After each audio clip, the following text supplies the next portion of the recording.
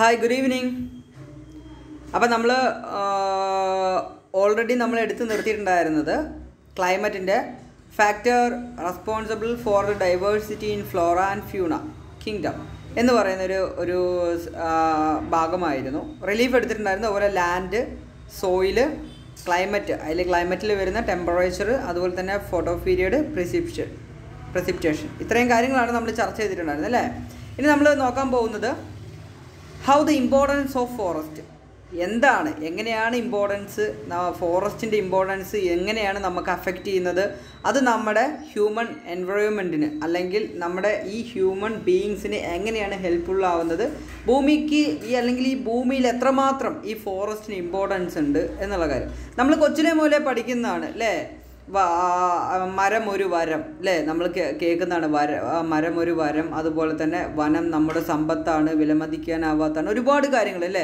എപ്പോഴെങ്കിലും ചിന്തിച്ചിട്ടുണ്ടോ നിങ്ങൾ എന്തുകൊണ്ടാണ് നമ്മുടെ മരങ്ങളെക്കുറിച്ചും അല്ലെ കാടുകളെക്കുറിച്ചും ഇത്രയധികം നമ്മൾ ഇമ്പോർട്ടൻസ് കൊടുക്കുന്നതും, ഇത്രയധികം എല്ലാവരും നമ്മുടെ ശാസ്ത്രജ്ഞന്മാരാണെങ്കിലും നമ്മുടെ പൊളിറ്റീഷ്യന്മാരാണെങ്കിലും അതായത് ഭരണകർത്താക്കളാണെങ്കിലും അതുപോലെ തന്നെ ഈ ലോകത്തെമ്പാട് നോക്കിക്കഴിഞ്ഞാൽ ഇതിനെക്കുറിച്ച് സംസാരിക്കാനായിട്ട് നമ്മളെ പരിസ്ഥിതി പ്രവർത്തകർ, അതുപോലെ തന്നെ ഒരുപാട് സാമൂഹ്യ പ്രവർത്തകർ അല്ലേ, ഒരുപാട് നമുക്കറിയാം. നർമ്മദ ബച്ചാവൻ ആന്തോളൻ എന്ന് പറയുന്ന ഒരു ഇപ്പോൾ നമുക്കറിയാം ഏകദേശം ഇപ്പോൾ ഒരു മഞ്ഞുമല ഇടിഞ്ഞ് ഒരു മരണം സംഭവിച്ചു, കുറേ 150 പേരോളം അവിടെ മരണപ്പെട്ടു എന്നുള്ള വാർത്ത പുറത്തു വരുന്നുണ്ട്. ഏകദേശം ആ ഒരു ഉത്തരാഖണ്ഡിലെ ആ ഒരു സംസ്ഥാനങ്ങളിൽ നിന്നാണ് നർമ്മദ ബച്ചാവോ ആന്തോളൻ എന്ന് പറയുന്ന പ്രസ്ഥാനം, ചിപ്കോ പ്രസ്ഥാനമൊക്കെ കെട്ടിപ്പോക്കുന്നത് ആ ഒരു പ്രദേശത്തു നിന്നാണ്. മരങ്ങളെ കെട്ടിപ്പിടിച്ചുകൊണ്ട് മരം വെട്ടാൻ വരുന്ന മരം വെട്ടുകാർ, മരം വെട്ടി വിൽക്കാൻ വരുന്ന കാട്ടുകൊള്ളക്കാരിൽ നിന്ന് മരത്തെ സംരക്ഷിച്ചുകൊണ്ട് സ്ത്രീകളും കുട്ടികളും അടക്കം മരത്തെ കെട്ടിപ്പിടിച്ച് നിന്ന് അതിനെ സംരക്ഷിക്കുന്ന ഒരു പ്രത്യയശാസ്ത്രം രൂപപ്പെടുത്തുകയുണ്ടായി.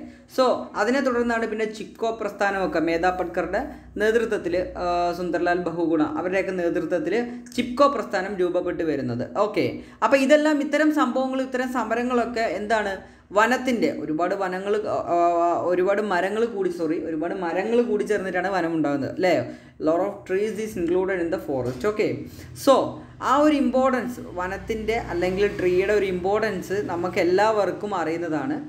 നമുക്കറിയാം നമ്മുടെയൊക്കെ സ്കൂളുകളിൽ വനമഹോത്സവത്തിൻ്റെ അന്നല്ലേ, ജൂൺ 5 വനമഹോത്സവം എന്ന് പറയുന്ന ഒരു നമ്മൾ സെലിബ്രേറ്റ് ചെയ്യുന്നുണ്ട്.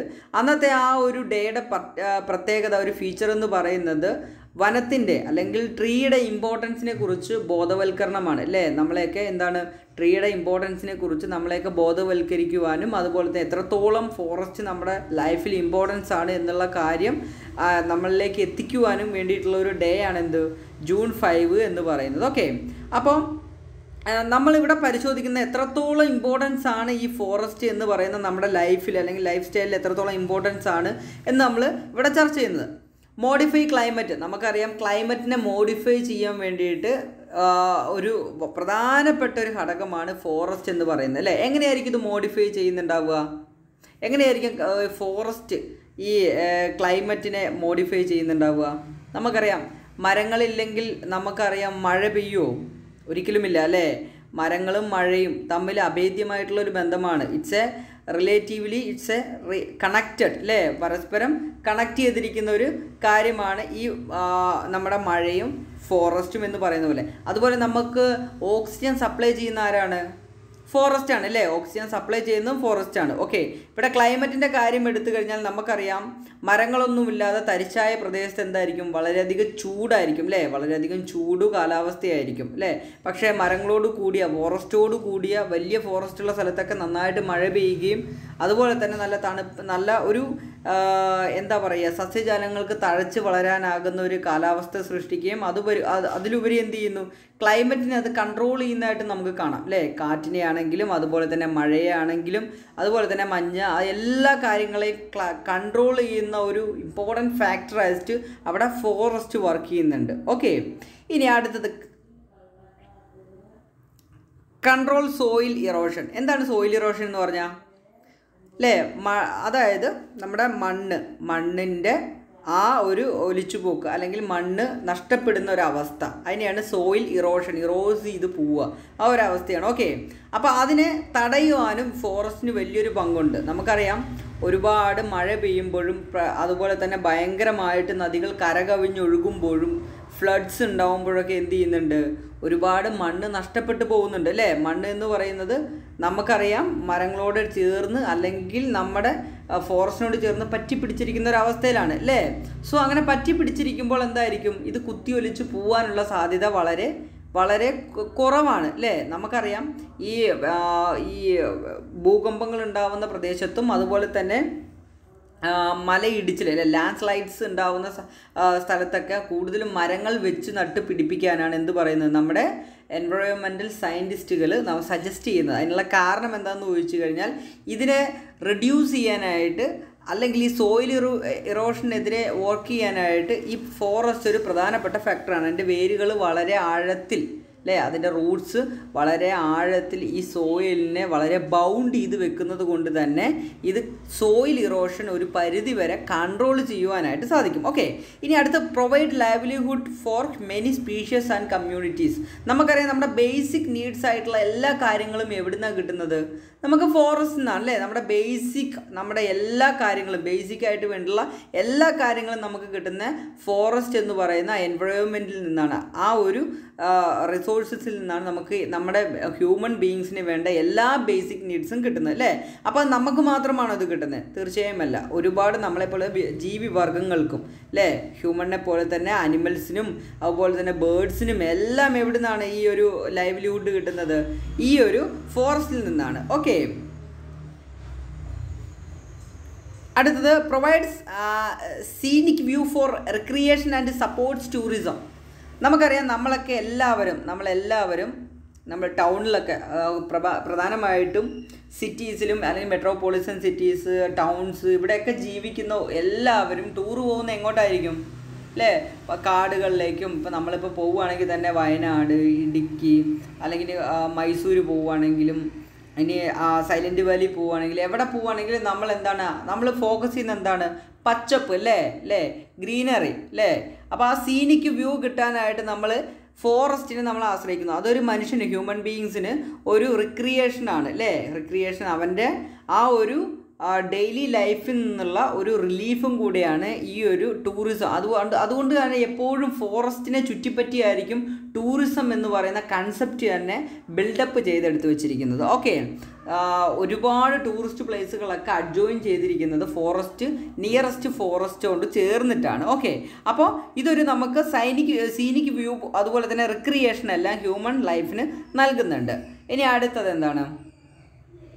സപ്പോർട്ട് ഫോർ വേരിയസ് ഇൻഡസ്ട്രീസ് അല്ലേ. വേരിയസ് ഇൻഡസ്ട്രി നമുക്കറിയാം നമ്മുടെ വ്യവസായങ്ങൾക്ക് ഇൻഡസ്ട്രീസിനൊക്കെ വേണ്ട ഒരുപാട് റിസോഴ്സസ് ഒക്കെ നൽകുന്നത് ആരാണ്? ഫോറസ്റ്റ് ആണ് അല്ലേ. അവിടുന്ന് വേണ്ട നമ്മുടെ ഇൻഡസ്ട്രിക്ക് വേണ്ട എല്ലാത്തരം കാര്യങ്ങളും ഒട്ടുമിക്ക കാര്യങ്ങളും പ്രൊവൈഡ് ചെയ്യുന്ന എവിടുന്നാണ്? നമ്മുടെ ഫോറസ്റ്റിൽ നിന്നാണ് നമ്മൾ പ്രൊവൈഡ് ചെയ്യുന്നത്. Okay, provides medicinal herbs. നമുക്കറിയാം നമ്മുടെ മെഡിക്കൽ അതായത് നമ്മുടെ അതിനിപ്പോൾ അലോപ്പതി ആണെങ്കിലും ആയുർവേദിക് ആണെങ്കിലും ഏതൊരു മെഡിസിൻസ് പ്രോഡക്റ്റ് എടുത്താൽ പോലും അത് എവിടുന്നാണ് നമ്മളത് എടുക്കുന്നത്, അബ്സോർബ് ചെയ്യുന്നത്? അത് ഫോറസ്റ്റിൽ നിന്നാണ് അല്ലേ. എല്ലാം ഈ ഫോറസ്റ്റ് റിസോഴ്സ് എന്ന് പറയുന്ന ഒരു ഫാക്ടറിൽ നിന്നാണ് നമ്മൾ അതെല്ലാം എടുക്കുന്നത്. ഓക്കെ, അപ്പോൾ ഈ ഒരു പോയിന്റുകളൊക്കെ നിങ്ങൾ മനസ്സിൽ എപ്പോഴും ഓർത്തിരിക്കണം. ഈ ഫോറസ്റ്റിൻ്റെ importance modify climate, control soil erosion, അതുപോലെ തന്നെ provide livelihood for many species and communities, provide scenic view four recreation and supports tourism, support for various industries, provide medicinal herbs. നിങ്ങൾ ഇതൊന്നും ഇങ്ങനെ ഈ ഒരു പറഞ്ഞിരിക്കുന്ന ടെക്സ്റ്റ് ബുക്ക് പോയിന്റ് ഒന്നും ഓർത്തിരിക്കണം എന്നില്ല. നിങ്ങളുടെ സിമ്പിൾ വേർഡ്സിൽ തന്നെ നിങ്ങൾക്കത് എക്സ്പ്രസ് ചെയ്യാൻ കഴിയും അല്ലേ. ക്ലൈമറ്റിനെ കൺട്രോൾ ചെയ്യാമെന്ന് എഴുതിയാൽ മതി. മോഡിഫൈ ചെയ്യാമെന്ന് അറിയുന്നില്ലെങ്കിൽ കൺട്രോൾ ചെയ്യാമെന്ന് എഴുതിയാൽ മതി. അതുപോലെ തന്നെ സോയിൽ ഇറോഷൻ റെഡ്യൂസ് ചെയ്യുക അല്ലെങ്കിൽ കൺട്രോൾ ചെയ്യുക. ഓക്കെ, അങ്ങനെ എഴുതിയാൽ മതി. So provide livelihood four important for species and human beings എഴുതിയാൽ മതി, അത്രയും മതി. സോ നിങ്ങളെപ്പോഴും ഈ ടെക്സ്റ്റ് ബുക്ക് പോയിന്റ് തന്നെ എക്സാക്റ്റ് എഴുതി വെക്കണമെന്നില്ല. നിങ്ങൾക്ക് അറിയുന്നത് വളരെ സിമ്പിളായിട്ട് എക്സ്പ്രസ് ചെയ്താൽ കൂടെ എക്സാക്റ്റ് മാർക്ക് നിങ്ങൾക്ക് കിട്ടുന്നതായിരിക്കും. ഓക്കെ, ഇനി എക്കോ സിസ്റ്റം എന്താണെന്ന് നമുക്ക് നോക്കാം. An ecosystem is a system which includes all living organisms biotic in an area as well as its physical environment, abiotic functioning together as a unit. അപ്പോൾ ഈ ecosystem എന്ന് പറയുന്നത് ഞാൻ പറഞ്ഞ പോലെ തന്നെ ബയോട്ടിക്കും അതുപോലെ തന്നെ അബോയിറ്റിക്കും തമ്മിൽ ആ ഒരു രണ്ട് ഘടകങ്ങളും ഒരുമിച്ച് പോകുന്ന ഒരു സ്ഥിതിവിശേഷത്തിനെ ഒരു സർക്കസ്റ്റംസിനെയാണ് എന്ത് പറയുന്നത്, എക്കോസിസ്റ്റം എന്ന് പറയുന്നത്. So what is biotic, what is അബോയിറ്റിക്, എന്താണ് ബയോട്ടിക്, അതുപോലെ എന്താണ് അബോയിറ്റിക്, നമുക്ക് നോക്കാം അല്ലേ. എന്താ ബയോട്ടിക് എന്ന് പറഞ്ഞാൽ ലിവിങ് ഓർഗാനിസംസ്, എന്താ അതായത് ജീവനുള്ള വസ്തുക്കൾ. എന്താ അബോയിറ്റിക് എന്ന് പറഞ്ഞാൽ നോൺ ലീവിനിങ്, നെവർ ലീവ്ഡ് എന്ന് പറയാം, അതായത് ജീവനില്ലാത്ത വസ്തുക്കൾ. എന്നാൽ രണ്ടും കൂടെ ഒന്നിച്ചു പോകുന്നതാണ് അല്ലേ. പ്രകൃതി എൻവയോൺമെൻറ്റിൽ ഇമ്പോർട്ടൻറ്റ് ഫാക്ടറാണ് രണ്ടും എന്ന് പറയുന്നത് അല്ലേ. ബയോട്ടിക് നമുക്ക് ട്രീ ഒരു ഉദാഹരണമാണ്. പക്ഷേ ട്രീന് എന്ത് വേണം, സോയിൽ വേണം. സോയിലിന് ജീവനുണ്ടോ, തീർച്ചയായും ഇല്ല അല്ലേ. അപ്പോൾ സോയിൽ അബോയിറ്റിക്കാണ്. ഇതിന് രണ്ടിൻ്റെ ഡിഫറൻസ് ഒന്ന് ജസ്റ്റ് നിങ്ങൾ മനസ്സിലാക്കി വെക്കുക, അതിനുവേണ്ടി മാത്രമാണ് ഇത് പറയുന്നത്. അതുപോലെ തന്നെ ആക്കോം, സ്ക്യൂറൽ, ഫോക്സ്, ഡെഡ് ലോക്സ്, ഇതൊക്കെ എന്താണ്, ബയോട്ടിക് ഫാക്ടറാണ്. എന്നാൽ ഇതൊക്കെ നിലനിൽക്കുന്ന ആ ഒരു ഘടകങ്ങളാണ് എന്ത്, soil, air, rocks, sunlight, water. ഇതൊക്കെ എന്താണ്, അത് നിലനിൽക്കുന്ന അബോട്ടിക് ആയിട്ടുള്ള വസ്തുക്കളാണ്, അതായത് ജീവനില്ലാത്ത. സോ അബോട്ടിക്കിനെ നമുക്ക് നോൺ ലീവിങ് എന്നും ബോട്ടിക്കിനെ നമുക്ക് ലീവിങ് എന്നും പറയാം, അതായത് ജീവനുള്ള വസ്തുക്കളും അതുപോലെ തന്നെ ജീവനില്ലാത്ത വസ്തുക്കളും. സോ ഇവ രണ്ടും കമ്പൈൻഡ് ആയിട്ട് ടുഗദർ ഒരു യൂണിറ്റ് ആയിട്ട് പ്രവർത്തിക്കുമ്പോഴാണ് എന്ത് പറയുന്നത്, നമ്മൾ എക്കോസിസ്റ്റം എന്ന് പറയുന്നത്. ഇനി ബയോം, എന്താണ് ബയോം?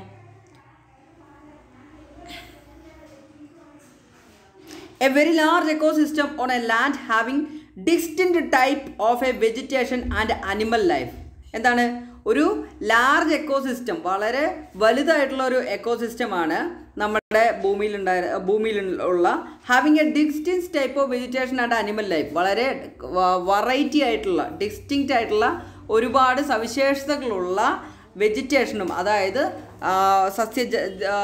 സസ്യങ്ങൾ, പ്ലാന്റ്സും സ്പീഷീസും അതുപോലെ തന്നെ അനിമൽ ലൈഫ്, ആ അനിമൽസും ഒക്കെ അടങ്ങിയിട്ടുള്ള ഒരു ലാർജ്, വളരെ എക്സ്റ്റൻഷൻ ആയിട്ടുള്ള ലാർജ് ആയിട്ടുള്ള ഒരു എക്കോസിസ്റ്റത്തിനെയാണ് എന്ത് പറയുന്നത്, ബയോം എന്ന് നമ്മൾ പറയുന്നത്. ഇതിൽ തന്നെ human beings is an important part of ecosystem. നമുക്കറിയാം നമ്മുടെ, അതായത് മനുഷ്യരുടെ ഒരു ഘടകം എന്ന് പറയാം, മനുഷ്യരുടെ ഇമ്പോർട്ടൻസ് എന്ന് പറയുന്നത് ഈ എക്കോസിസ്റ്റത്തിന് വളരെ വലിയൊരു ഫാക്ടറാണ്. ഓക്കെ, അതുപോലെ തന്നെ they utilize the vegetation and wildlife. Their greed has led to overutilization of resources, cut trees and hunt animals to such an extent that they have reached the verge of extinction. നമുക്കറിയാം നമ്മൾ ഈ ഒരു human beings എന്ന് പറയുന്നത് ഒരു important ഫാക്ടറാണ് ഈ എക്കോസിസ്റ്റത്തിലെങ്കിലും നമ്മുടെ utilise in the vegetation and wild life, അതായത് നമുക്കറിയാം നമ്മുടെ ഈ വൈൽഡ് ലൈഫും അതുപോലെ തന്നെ വെജിറ്റേഷനൊക്കെ നമ്മൾ നന്നായിട്ട് യൂസ് ചെയ്യുന്നുണ്ട് അല്ലേ. നമുക്ക് റിസോഴ്സസ്, എൻവയോൺമെൻറ്റൽ റിസോഴ്സസ് ഇല്ലാതെ ഒരിക്കലും നമുക്ക് എന്ത് ചെയ്യാൻ പറ്റില്ല, നമുക്ക് ജീവിക്കാൻ പറ്റില്ല. അതുകൊണ്ട് തന്നെ നമ്മൾ ഇത് യൂട്ടിലൈസ് ചെയ്തിട്ടാണ് നമ്മൾ ജീവിക്കുന്നത്. സോ പക്ഷേ there greeds has led to over utilisation. നമ്മുടെ എന്താണ്, അത്യാർത്തി എന്ത് ചെയ്യുന്നത്, ഓവർ യൂട്ടിലൈസേഷൻ. നമുക്കറിയാം അമിതമായാൽ അമൃതും വിഷം എന്ന് പറയുന്ന പോലെ ഇത് ഓവറായി കഴിഞ്ഞാൽ എന്ത് ചെയ്യും, നമ്മുടെ ഈ ഇപ്പോൾ മരങ്ങൾ വെട്ടി നശിപ്പിക്കുന്നത്, അതുപോലെ തന്നെ ഒരുപാട് മൃഗങ്ങളൊക്കെ ഹണ്ട് ചെയ്യുന്നത്, ഇതെല്ലാം കൂടെ ഓവറായി കഴിഞ്ഞാൽ എന്ത് ചെയ്യും, ഇതിനൊക്കെ ഭൂമിയിൽ നിന്ന് എക്സ്റ്റിങ്ഷനായി പോവും, അപ്രത്യക്ഷമായി പോവും. പിന്നെ നമുക്കത് ഉപയോഗിക്കാൻ പറ്റുമോ, ഇല്ല, ഒരിക്കലുമില്ല അല്ലേ. വരുന്ന തലമുറയ്ക്ക് ഈ പ്രകൃതി, നാച്ചുറൽ എന്ന് പറയുന്നത് നമുക്ക് ഒരിക്കലും അവർക്ക് കണി കാണാൻ പോലും കിട്ടാത്ത ഒരു അപൂർവമായിട്ടുള്ളൊരു സംഗതിയായി മാറിക്കഴിയും അല്ലേ. അപ്പോൾ ഓവർ യൂട്ടിലൈസേഷൻ എന്ത് ചെയ്യുന്നുണ്ട്, ഇതെല്ലാം ഇവിടെ നിന്ന്, ഈ പ്രകൃതിയിൽ നിന്ന് അല്ലെങ്കിൽ ഈ ഭൂമിയിൽ നിന്ന് എക്സ്റ്റെൻഷൻ ചെയ്തു പോകുന്നതായിട്ട് നമുക്ക് കാണാൻ കഴിയും. അതുപോലെ നമുക്കറിയാം ഡോഡോ പക്ഷി എന്ന് പറയുന്നൊരു പക്ഷിയൊന്നും ഇപ്പോൾ ഭൂമിയിൽ വളരെ വർഷങ്ങൾക്ക് മുമ്പുണ്ടായിരുന്നൊരു പക്ഷിയാണ് ഡോഡോ എന്ന് പറയുന്നത് അല്ലേ. മൗറീഷ്യസ് ദ്വീപിൽ കണ്ടുവരുന്ന ഒരു പക്ഷിയാണത്. പക്ഷേ ആ പക്ഷീനെ ഇപ്പോൾ നമുക്ക് ആ ഒരു സ്പീഷീസ് ഭൂമിയിൽ നിന്ന് എക്സ്റ്റെൻഷനായി പോയിട്ടുണ്ട്. കാരണം എന്താണ്, അതിനെ ഇറച്ചിക്ക് വേണ്ടി, വളരെയധികം ഇറച്ചിയുള്ള കാരണം അതിനെ ഇറച്ചിക്ക് വേണ്ടി വളരെയധികം ഹണ്ട് ചെയ്യപ്പെടുകയും അത് അവസാനം അതിൻ്റെ ഒരു സ്പീഷീസ് പോലും ഇല്ലാതെ അത് മൊത്തത്തിൽ ഈ ഭൂമുഖത്ത് നിന്ന് തുടച്ച് നീക്കപ്പെടുകയും ചെയ്തു.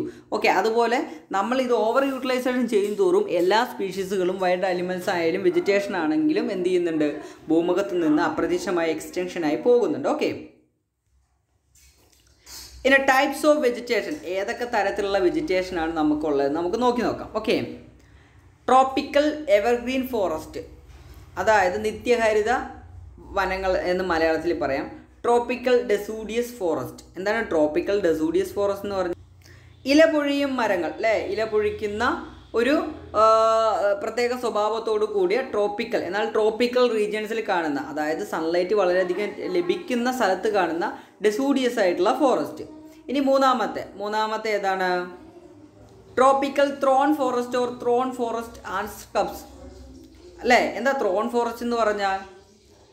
കള്ളിമുൾ കുറ്റിച്ചെടികൾ നിറഞ്ഞ ത്രോൺ ഫോറസ്റ്റ്, കുറ്റിച്ചെടികൾ നിറഞ്ഞ സ്കബ്സ് നിറഞ്ഞ ഒരു പ്രദേശം അല്ലേ. നമുക്കറിയാം, നമ്മൾ കാണുന്ന ഫോറസ്റ്റിൽ തന്നെ ഒരുപാട് വൈഡ് വെറൈറ്റീസ് ആയിട്ടുള്ള ഫോറസ്റ്റ് ഉണ്ട് അല്ലേ. നമുക്കറിയാം, നമ്മൾ കാശ്മീർ പോകുമ്പോഴോ അല്ലെങ്കിൽ നമ്മൾ ഈസ്റ്റേൺ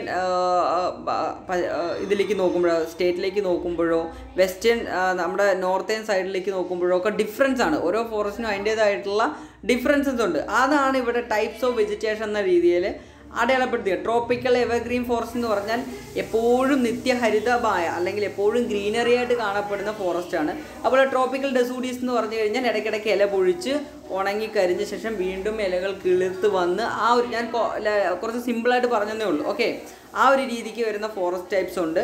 അതുപോലെ തന്നെ ട്രോപ്പിക്കൽ ത്രോൺ ഫോറസ്റ്റ്, അതായത് കള്ളിമുൾ ചെടികളും അതുപോലെ കുറ്റിച്ചെടികളും മുൾപടർപ്പുകളും നിറഞ്ഞതായിട്ടുള്ള ഒരിത്. പിന്നെ നാലാമത്തെ മൗണ്ടൻ ഫോറസ്റ്റ് എന്ന് പറഞ്ഞാൽ, അതായത് കുന്നിൻപുറങ്ങളിൽ മൗണ്ടനുമായിട്ട് നിലനിൽക്കുന്ന കുന്നിൻപുറങ്ങളിലുള്ള കാടുകൾ. അതൊക്കെ വ്യത്യസ്തമാണ്. ആ ഫോറസ്റ്റുകളെല്ലാം എൻ്റർലി ഡിഫറെൻ്റ് ആണ് മറ്റുള്ള ആ വെജിറ്റേഷനുമായിട്ട് വെച്ച് നോക്കുമ്പോൾ. മാംഗ്രോവ് ഫോറസ്റ്റ് അല്ലേ, ഏതാണ്? കണ്ടൽ കാടുകൾ. ഇതും ഒരു വെറൈറ്റി ഓഫ് ഫോറസ്റ്റ് ആണ്. ഓക്കെ, മാംഗ്രോവ് ഫോറസ്റ്റ് എന്ന് പറയുന്നത്. ഓക്കെ, അപ്പോൾ നമുക്കിനി ഇതിനെ ഡീറ്റെയിൽ ആയിട്ട് ചർച്ച ചെയ്യുകയാണ്. നമ്മുടെ ഈ tropical evergreen ഫോറസ്റ്റും tropical deciduous ഫോറസ്റ്റും tropical thrown forest and സ്ക്രബ്സും mountain ഫോറസ്റ്റും mangrove forest. ഞാൻ ഒരു ചെറുതായിട്ട് ഇതിനെക്കുറിച്ച് എന്താണെന്ന് പറഞ്ഞിട്ടുണ്ട്. നമുക്ക് ഇനി ഡീറ്റെയിൽ ആയിട്ട് ചർച്ച ചെയ്യുകയാണ്. അത് നെക്സ്റ്റ് ക്ലാസ്സിൽ നമുക്ക് ചർച്ച ചെയ്യാം. ഓക്കെ, അപ്പോൾ കുറച്ച് ലെങ്തി ആയതുകൊണ്ടാണ് നമുക്ക് നെക്സ്റ്റ് ക്ലാസ്സിൽ അത് കുറച്ച് വൃത്തിക്ക് നമുക്ക് നന്നായിട്ട് ഓരോ ഭാഗവും tropical evergreen ഫോറസ്റ്റും tropical ഡെസൂഡിയസ് ഫോറസ്റ്റും tropical thrown ഫോറസ്റ്റൊക്കെ നമുക്ക് വളരെ ഭംഗിയായിട്ട് നമുക്കത് എന്ത് ചെയ്യാൻ പറ്റും, നമുക്ക് ഡിസ്കസ് ചെയ്യാം. ഓക്കെ, അപ്പോൾ താങ്ക് യു.